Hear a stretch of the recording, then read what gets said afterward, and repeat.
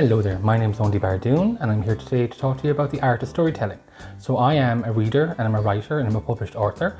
In fact, you may have come across one of my works already, which is called Why the Moon Travels, as published by Sky Press, and it's a collection of folk tales, and that's one of the things that's very important in my life, folk and the stories of folk.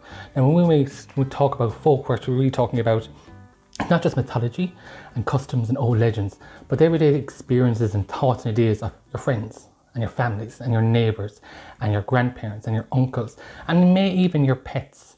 And that's one of the things I think is very important to us, that we may not realise that we are carrying all these stories within ourselves, and you already are a storyteller. I'm also a traveller, which means I come from the travelling community on Min Ceiriúr on Palví, and part of our storytelling tradition is that we used to travel the country and take bits of stories here and there and blend them together in a big pot of ideas. And that's what actually one of the things I want to talk to you today, and hopefully get your own ideas going, because again, not only are you a storyteller, you have a unique, special story that deserves to be shared with the world. Okay, so let's get started. Now, if you can, I want you to take a deep breath in and out, and I want you to think for a moment, if you can, what was the first story you ever remember being told? Now we might realise it, but the world is always telling us stories, and we're so filled with stories we don't even know it. Because when we watch television, we get stories. When we hear the radio, we get stories. When we listen to friends and family, we get stories. Even by sitting in a place and looking around us, we can learn so much from that place that in itself is a story. So I'd like you to think for a moment, without putting too much pressure on yourself, but think, what was the very first story I ever remember being told?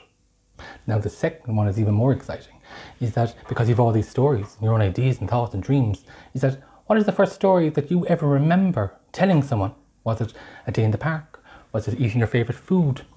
Was it a dream? Was it a day in school? What was your very first story that you remember telling someone? And if you can't remember, well, today might be the day to pick what your very first story is going to be. Dreams as well is very important, because each night we tell ourselves dreams. And every night, every dream is different, which shows us that not only are we a storyteller to the world around us, we're telling our stories and we're learning from ourselves in our own unique way. And now is an opportunity to tell a friend one of your stories. Now, there are also many different ways to tell a story. Some people tell stories orally by speaking them out. Other people write them down in notepads, like myself often. Other people draw them, other people paint them. Other people act them out in their bodies as a way to show them how they're really feeling. And that's really special and really important, but also utterly unique. And one of the things we can all do is finding out how we tell stories and how the world tells stories around us, and how we can become a part of that voice and the ancient tradition of getting something within us that we understand and giving it as a gift to someone else. Now, getting stories is actually far easier than you think, because again, remember, the stories around us. But one of the easiest ways to get a story is just ask for it. Ask a friend, ask a parent, ask a neighbour, ask a shopkeeper, ask people for their story, either a story of their life, or a story of their youth, or a story of their holidays, or adventures, or dreams and hopes, or stories of sadness sometimes, or stories of joy, and stories of just for stories and for fun and frolics and freedom. And you may be surprised that people are far friendlier and open in sharing their stories than we realise. Now, another way to get stories is to investigate. Now, this is quite interesting, because sometimes we can't always ask people, but what we can do, we can look and we can observe. Let's just say there's a chair and it's broken. What happened to that chair?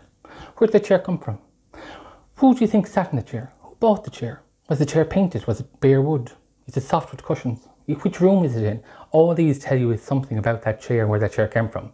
And that leads us on to the next tip, ideas around storytelling, is to imagine. It doesn't have to be real. It doesn't have to have happened to not to mean something and to be bringing a part of joy to your life. And that's one of the things that I would really encourage people to do, is to imagine. So this chair with a broken leg, maybe it got broken in a fight, in a great battle. Maybe it was just old and creaky. Maybe someone sat on it and then tippled over and broke it. Who knows? But you know who can find out? You. Next, I think is very important, is that when we have tales and ideas and stories, the really important thing is to pass them on. And the kindest way to share the story with people, the kindest way to protect it, it's not just recording it or drawing it or painting it, but just sharing it with a friend. Because what you're doing is that you're sharing a part of your understanding and you're giving it out into the world. And if you can't share who you are and the beauty of all the things you understand, then we need to look at how the world is treating you and how you're treating yourself. Now, I would think about techniques around storytelling, and there's a really easy technique called the hand technique. and this one is actually used within our community as a way of telling a story to make sure it's complete. So just if you have a moment, look at your hand. See your thumb? Your thumb is known as the strength of your hand. It's the strongest digit. And what that usually represents, it means that's the meaning of the story. What ideas and thoughts do you want the story to push forward? Like, what do you want people to kind of understand about it? The next part of the storytelling is the index finger. Now this is like pointing. This is where do you want the story to go? Do you want to go to the past? Do you want to go to the future? Do you want to go around in circles that it just becomes fun? You decide. The next one is the middle finger. Now this is the most important one. This is the one that happens in the middle. What do you want the story to be filled with? Not just about the beginning or the end, but actually what happens in the meantime. Is there an adventure? Is there a loss? Is there a gain? Is there fun? Is there a challenge? Is there a puzzle? You decide. Now the next one is the ring finger. And this is also symbolized about what part of you is in that story. Do you have any of your ideas? Although you might have heard that story with someone else, have you changed it? Have you allowed it to grow? Have you got that little story as a seed and watered it with your imagination, has grown and flourished into something new? And that's what you decide. And the last is the baby finger. This represents how we end the story.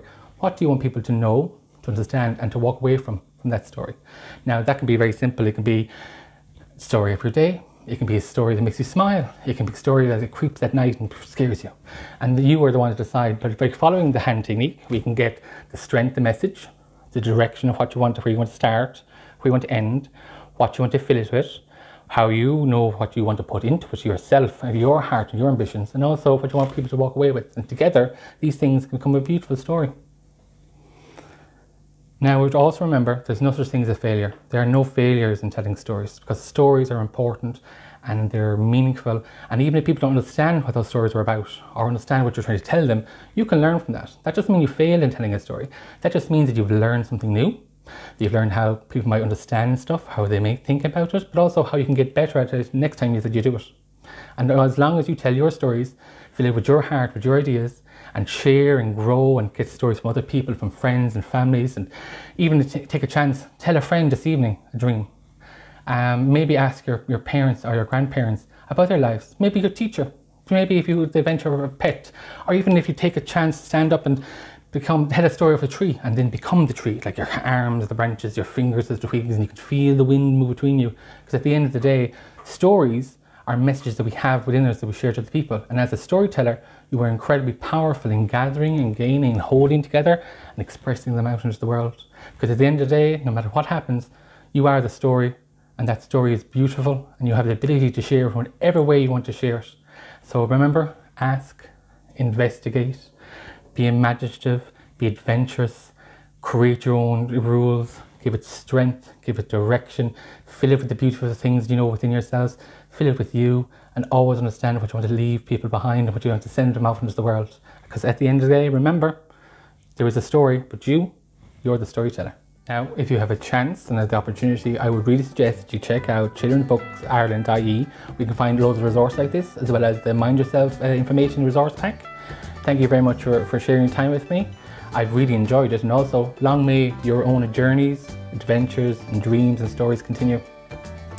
Slán go aga.